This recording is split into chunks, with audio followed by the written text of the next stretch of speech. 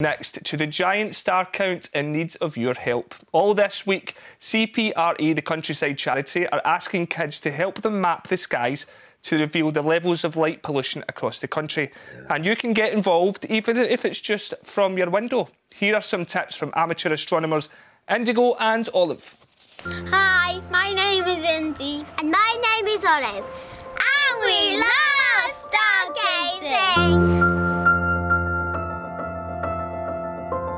This week we are counting stars as part of the Countryside Charity's Star Count event. This is so we can collect data from all around the country and see how dark our skies are. Dark skies are important, but unfortunately most people in the UK live in places with severe light pollution, like big towns or cities.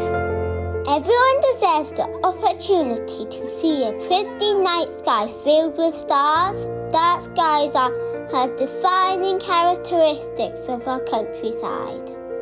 And you can help too. Wait for a night when the sky is clear and look for constellation Orion. Find the four corner stars and see how many you can count inside the rectangle. Let your eyes adjust to the dark. And don't stare at your phone. If you need a light for safety, use a red light.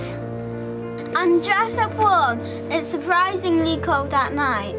And finally, have fun!